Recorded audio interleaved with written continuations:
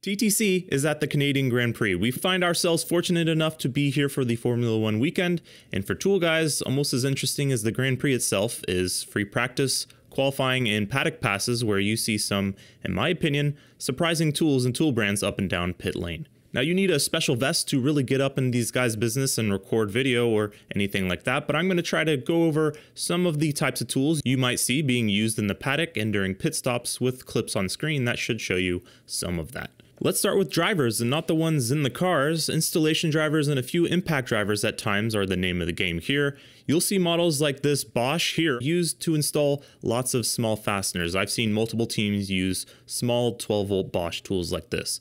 Then for disassembly and quick reassembly, you'll see some impact drivers come out sometimes, but more often than not, more installation drivers like this DeWalt DCD703 here, with the McLaren team as they're busy breaking my heart each weekend trying to put a car back together. And that would be all DeWalt in the McLaren garage, as they are sponsored for the last couple years by DeWalt in a big way. You'd be hard pressed to find some other power tool brand around that car now. McLaren Edition DeWalt tools even dropped recently. Let us know if you want to see those tested, even though it's probably just a new clamshell body. It would give me a reason to buy them. But interestingly, unlike the latest models like the DCF850 and PowerStack batteries, you mainly see 12-volt tools and 2 amp hour cylindrical cell batteries being used here. Time tested and lightweight probably equals speed and efficiency. On to the biggest representation of cordless tools in the paddock, leaf blowers, or well, cordless coolers in this case, for the engine, side pods, which is where the radiators are, and front and rear brakes. Up and down the paddock, you're going to see a main constant outside a few rebels, which we'll cover too, and that's Makita. Makita here, Makita there. They're always unbranded because they don't sponsor any team or blacked out or even given a sweet paint job like in Ferrari's case, but many teams like that Ferrari, Mercedes, Aston Martin, Red Bull, Alfa Romeo, well, most of them use Makita. Alfa even uses their smaller XBU05Z blower. The rest mainly use the 18x2 Makita blower XBU02Z for the large side pod intakes, and the single battery LXT XBU03Z we've tested before for the front and rear brakes. Here's Ferrari with 6 blowers going all at once. During longer downtimes, Ferrari and many others use these custom blowers with large battery packs, lower speed, quieter, longer runtime. I assume those LXT 5 to 6 amp hour batteries have their limitations. But not for McLaren with their DeWalts though. This past season they upgraded to 15 amp hour flexible packs. These puppies are around $350 a piece, but offer a lot longer runtime without worrying about recharging between Q1 and Q2 sessions. And they do use them on the DCB L772X1 FlexVolt blower with an effective 5 amp hours at 60 volt max, which we've also tested, so we can show you how these different models stack up. But even more blowers to show you, including a lot of custom ones used by many teams. Alpine seems to only use team-made cordless coolers for their engines. And here's the Haas using a custom cordless one on one side and a Makita 18x2 supplementing here on the other side. And the last holdout, as far as I can tell, I'm sure I've missed some, is AlphaTauri, who use Ego mainly for the brakes, custom like Alpine ones for the side pods, but that high Ego airspeed for the brakes represents the third major brand in blowers and a lot more amp hours on tap using those batteries. Here's a quick sort of head-to-head drag race between the 3 brands of blowers that we've bought here: the Makita 18-volt, DeWalt 56/60-volt, and Ego. The Makita clocks in with 97 miles per hour of airspeed with an air volume going through those brakes that's 444 CFM. The DeWalt steps things up with any battery to 111 miles per hour and 632 CFM. They're only advertising 600. That's a lot of air. But these cars still drive well above that speed, so last up is the Ego, who's usually pretty spot on with their numbers. I can't tell if it's really a 5302 or 7654 model, but that would be tops overall, 108 to 128 miles per hour, considering they're not holding the turbo button down the whole time, and 520 to 750 CFM.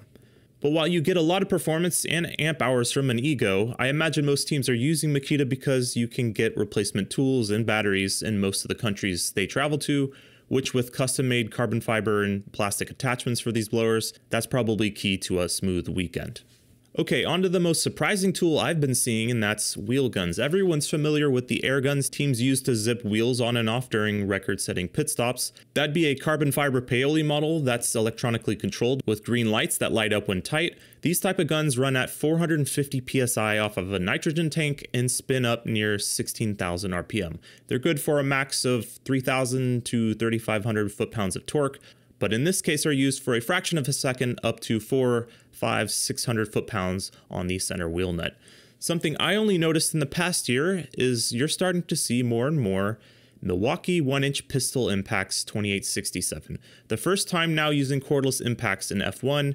Now, Grand Prix pit stops are still the old Paoli pit guns, but in free practice, qualifying, you're starting to see more and more of these guys. And maybe it's coincidence, but they only started popping up on the radar the season after Valtteri Bottas's famous multiple-day Mercedes pit stop when the wheel nut wouldn't come off.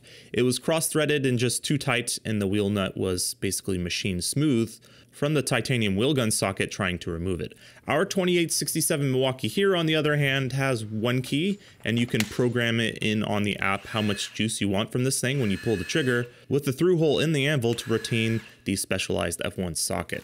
And while we found this model in particular to not be jaw-dropping in reverse, it was able to, in forward, put out as much as 1,020 foot-pounds, more than enough for a center nut, and that's what you'll see these used for. Installing wheels, maybe not lightning fast, but quickly, without as much risk of over-tightening.